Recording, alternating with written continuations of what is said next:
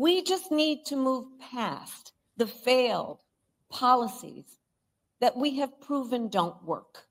Madam Vice President, you just laid out your economic vision for the future. Yeah. But still, there are lots of Americans who don't see themselves in your plans. For those who say these policies aren't for me, what do you say to them?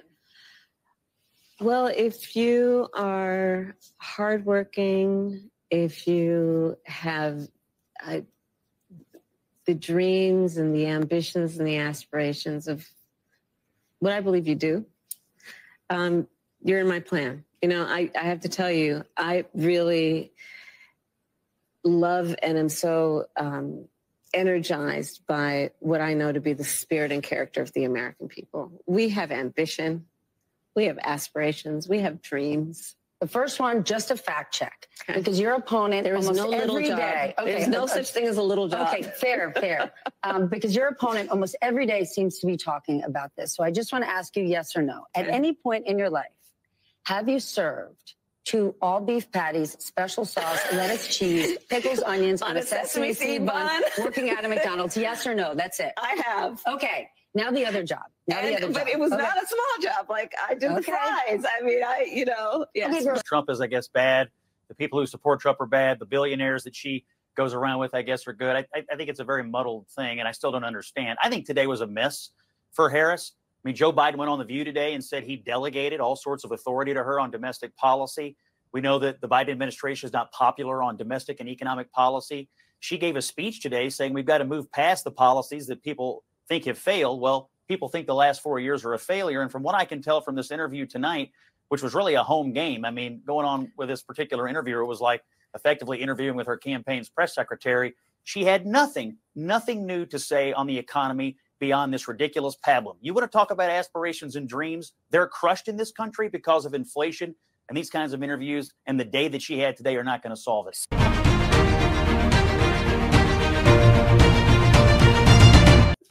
There she goes with those ambitions, aspirations, and dreams. Welcome back, Warriors. It's me, Linda B. Thank you all so much for joining me here today.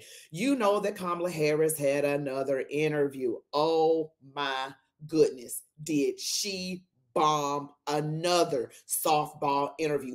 But before we get back into it, don't forget to like, comment, share, subscribe, hit the notification bell, watch the video to the end. Now let's get back into it. Expanding that child tax credit, or you mentioned housing before, giving that extra money for a first home.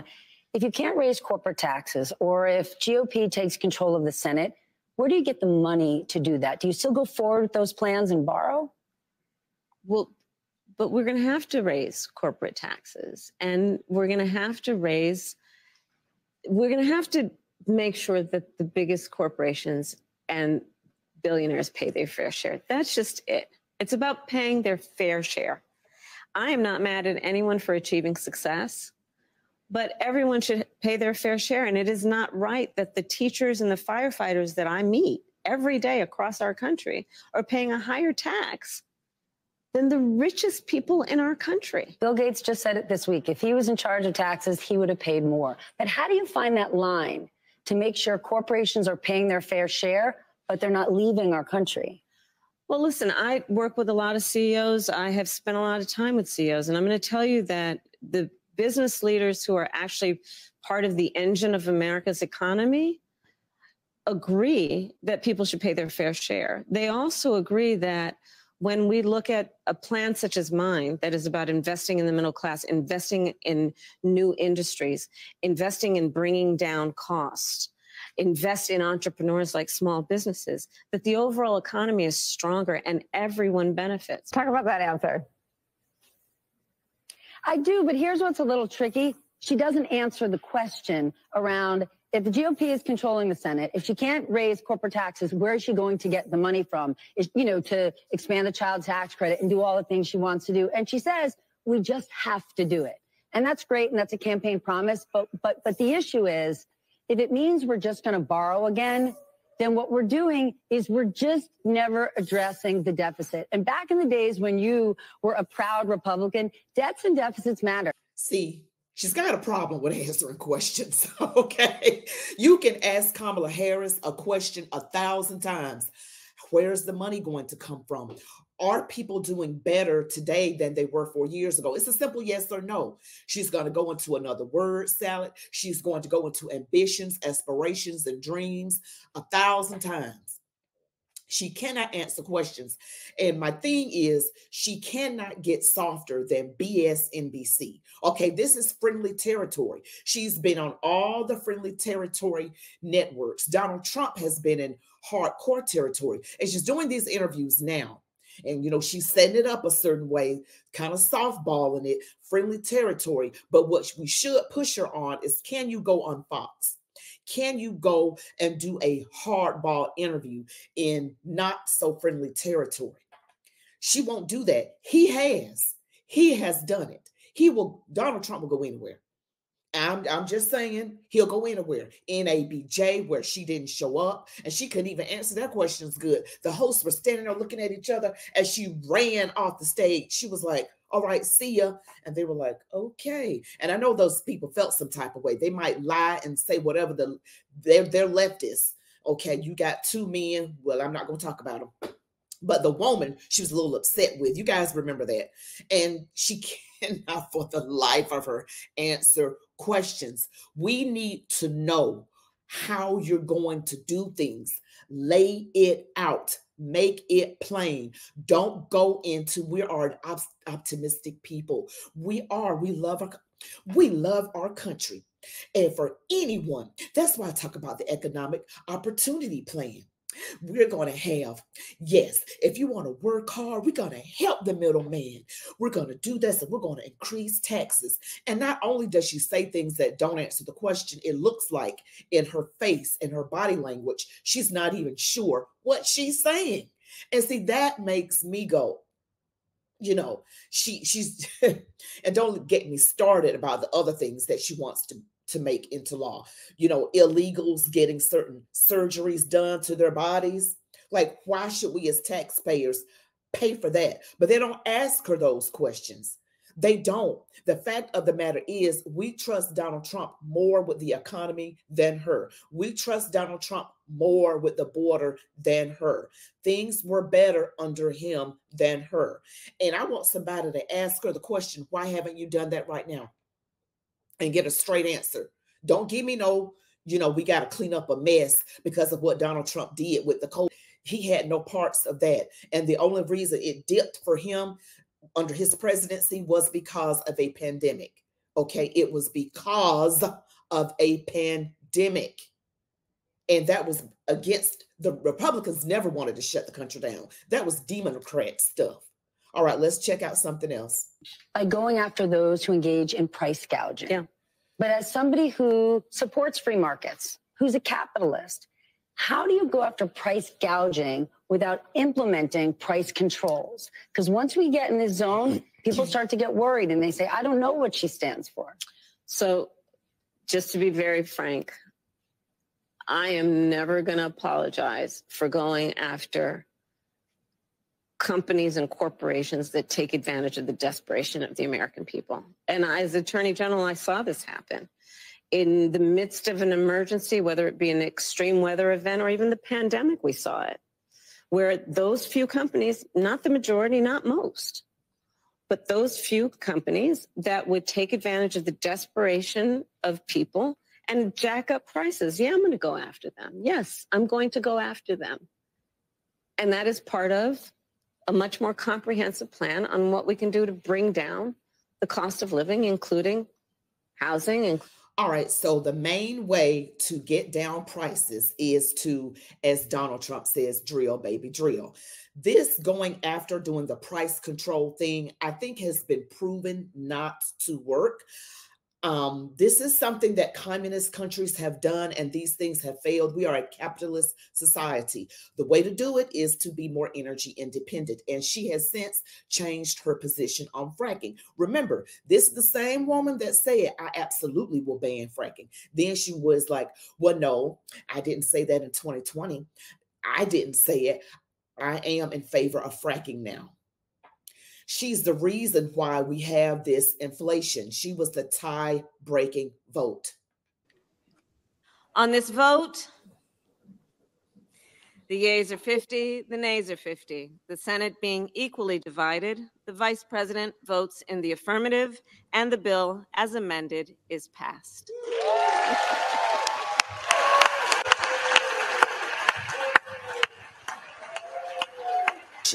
She was the tie-breaking vote. Okay, so when it comes to spending and how things are going right now, we can be for sure that Kamala Harris is actually personally responsible, no matter how she wiggles her way out of it. Now, those of us who want the truth, we're going to go out there and find it. But those of us who depend on the media, those are the Democrat voters, because you guys have misinformation. You look at the news and you just look at your fact check on your phone and you think you've done all your homework. Go out and find what really happened. Let's check out some more of this interview. Last 4 years, there have been tremendous economic wins, and you've just laid out a big plan. But still, polling shows that most likely voters still think Donald Trump is better to handle the economy. Why do you think that is? Well, here's what I know in terms of the facts. Donald Trump left us with the worst economy since the Great Depression. When you look at, for example, the employment numbers. It was during COVID, and employment was so high because we shut down the government, we shut down the country. Even before the pandemic, he lost manufacturing jobs by most people's estimates, at least 200,000. He lost manufacturing plants. Ask the auto workers how he lost auto plants. We have grown over 20 new auto plants. He has an agenda. Let's just deal with it right now going forward, not to mention what happened in the past. He has an agenda that would include making it more difficult for workers to earn overtime, an agenda that would include cutting off access to small business loans for small businesses, an agenda that includes tariffs to the point that the average working person will spend 20% more on everyday necessities and an estimated $4,000 more a year on those everyday necessities, to the point that top economists in our country, from Nobel laureates to people at Moody's and Goldman Sachs, have compared my plan with his and said my plan would grow the economy, his would shrink the economy. Some of them have actually assessed that his plan would increase inflation and invite a recession by the middle of next year. So the facts remain that Donald Trump has a history of taking care of very rich people. And I'm not mad at anybody for being rich, but they should pay their fair share.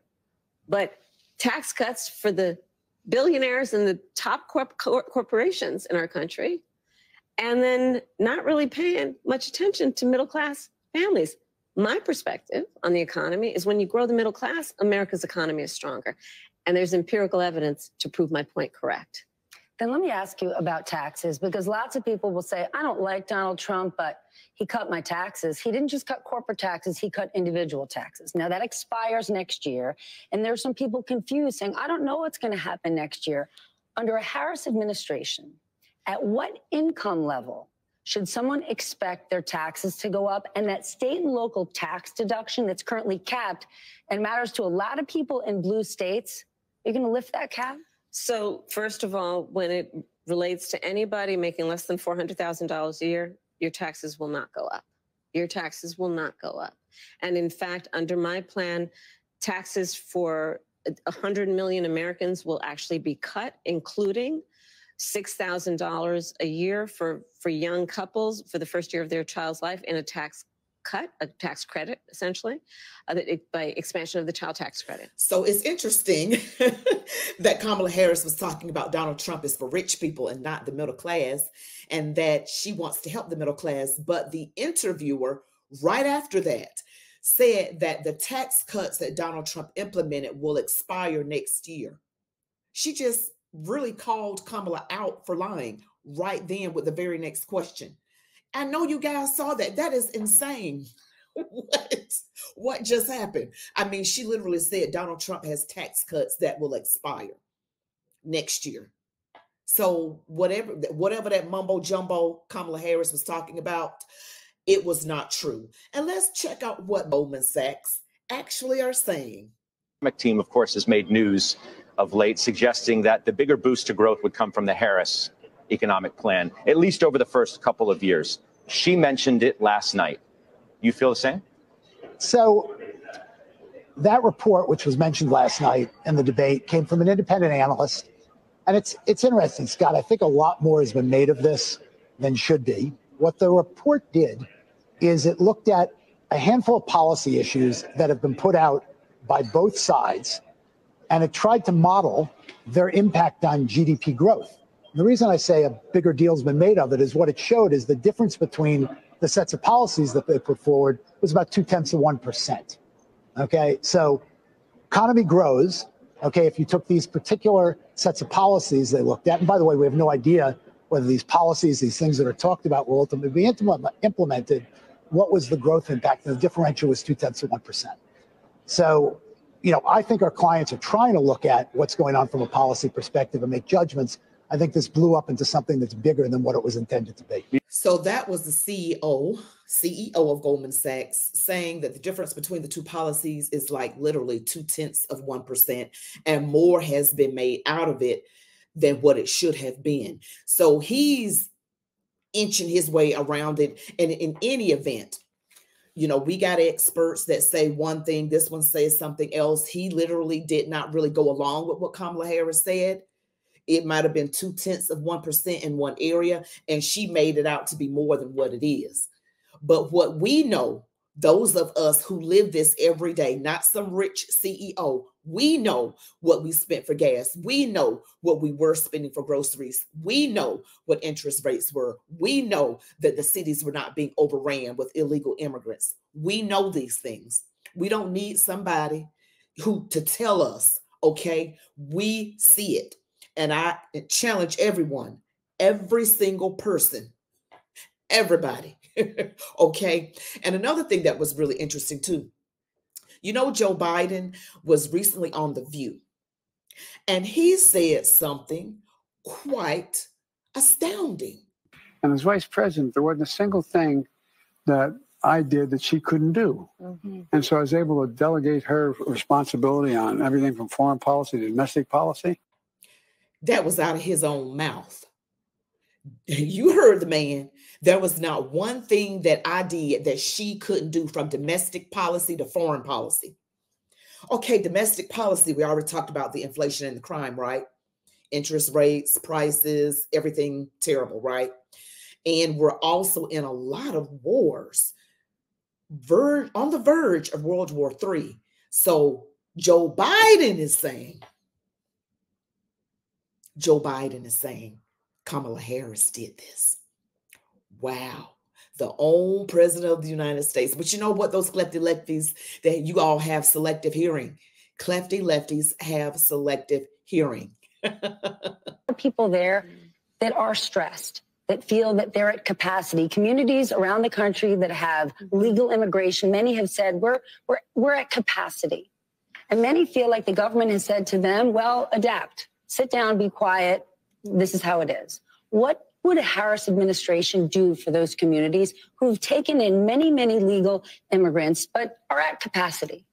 Well, first of all, we do have a broken immigration system, and it needs to be fixed. And if we take a step back, months ago, some of the most conservative members of the United States Congress came together with others, proposed a border security bill that would have put 1,500 new border agents on the border to help those hardworking border agents who are there right now working around the clock.